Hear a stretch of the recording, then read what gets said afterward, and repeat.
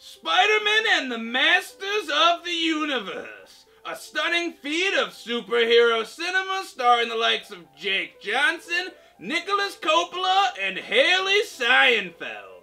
This film told the story of young Miles Morales and combined the talents of Sony animators with traditional hand-drawn comic book techniques to create a unique experience unlike anything seen before on the silver screen. But is it better than Space Jam?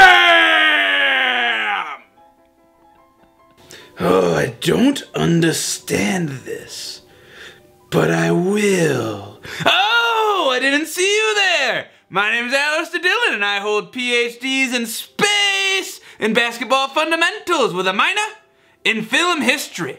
Today we're going to be discussing Spider-Man and the Masters of the Universe. Was it better than Space Jam? Let's find out. Greetings, it's Allistair Dylan here outside of a movie theater. I'm here with my new friends, a group of young boys who, I believe they just got out of Spider-Man and the Masters of the Universe. What did you guys think of Spider-Man? It was alright. I loved it. It was horrible. You didn't like it? I said it wasn't horrible. It wasn't horrible. Well, I've got a movie that wasn't very horrible. It's called Space Jam. Did you guys think Space Jam was better than Spider-Man and the Masters of the Universe? No. I guess so. Yes. Yeah. Yeah. No. Yeah. Space Jam is iconic. Space Jam is a product of corporate greed. Sit down. Corporate greed. That's this movie about old. magic and science and space and sexy lady bunnies is all corporate greed to you? Oh, that's true. That is A little bit, yeah. Well, then I've got a question. Do you think Spider-Man would be Michael Jordan in a game of basketball? You know, that's a good question. Yes, he would. Yes, 100%. You have a 100%. good point.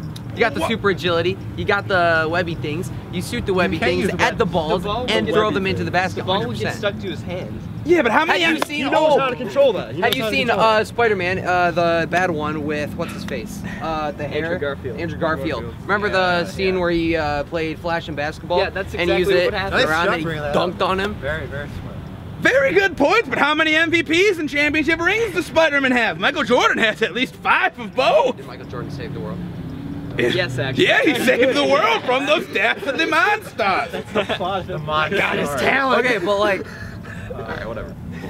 What was your favorite part of the movie? Is there a collective favorite part, or we can just go one by one? Bryce liked the anime. You're right. No, I think it was good when Miles got his act together, got the sweet black suit, spray painted a little spider thing on it, and came and saved all the other Spider-Mans. Yeah, those.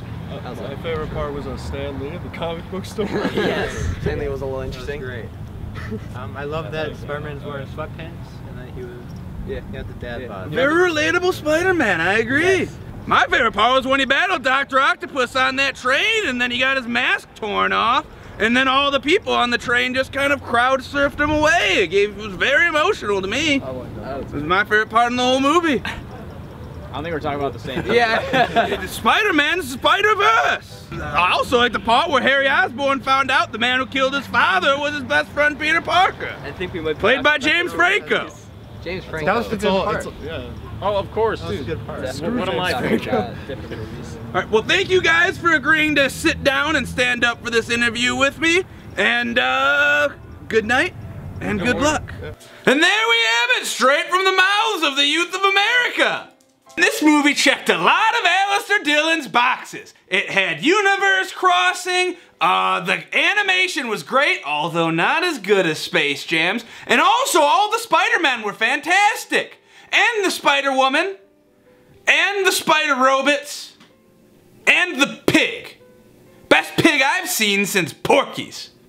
And this is why Spider-Man and the Masters of the Universe gets a 95% Space Jam, which is almost perfect Space Jam. This is Allistair Dylan. Good night, and good luck.